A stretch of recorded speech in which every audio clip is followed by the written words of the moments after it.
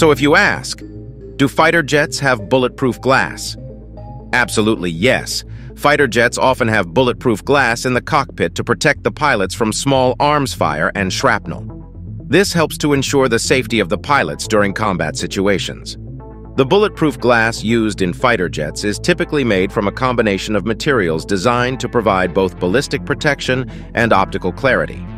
The glass is usually composed of multiple layers, including polycarbonate and laminated glass, which are capable of withstanding high-velocity impacts.